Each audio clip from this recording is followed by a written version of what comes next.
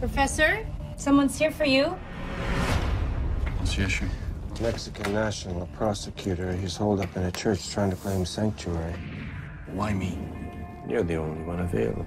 Lies, corruption, and murder all in a day's work for the spies of the Romeo Section. It's a brand new series that premieres tonight on CBC. And joining me right now, we have two of the stars. We have Juan, Riedinger, and also Andrew Airlie that joins us this morning. So first off, let's talk about this. Andrew, you're Wolfgang in the show itself. I play Wolfgang McGee, yes, a professor at Pacific Spirit University and also a former intelligence agent. And the Romeo Section itself is about gaining intelligence through being Romeo and Juliet.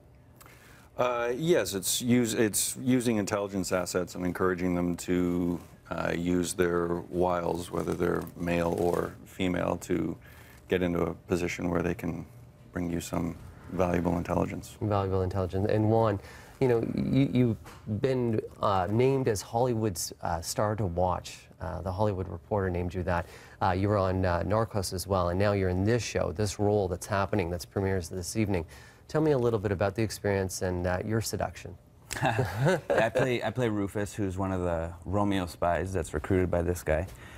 A little bit against his own will, and yeah, it's been an incredible experience working with Chris Haddock and with cast members such as Andrew and Jemmy and all the other guys we get to work with, and loving every minute of it. And it seems like seduction's a part of your forte right now, because 50 Shades of Grey, as well as something where you've already appeared on and you will be in the next.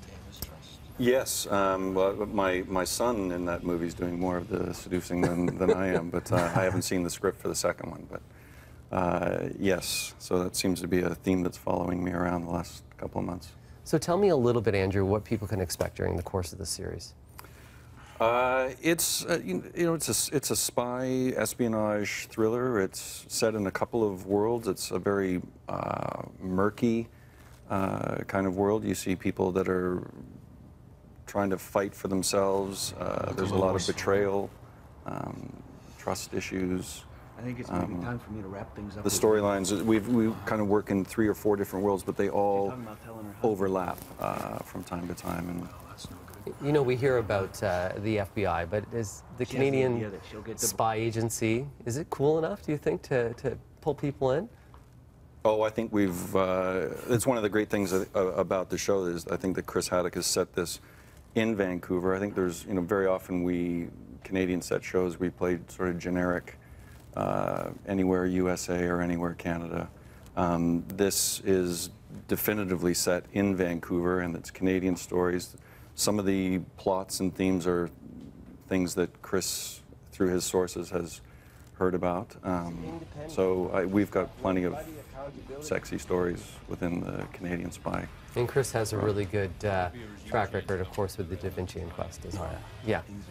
So it's something to look forward to. Once again, it's going to air tonight. Premieres at 9 o'clock on the CBC. For more information, you can head to breakfasttelevision.ca. Juan and Andrew, thank you very much. Thank you for having us. They're cheering still. Go Jays, go! But you're disappointed. Go Jays. You're going to be on the plane tonight to Vancouver. Absolutely, but go Jays. Go Jays. Okay, you're going to catch that right after the Jays game tonight at 9 on CBC. And then watch the Romeo Section. You got.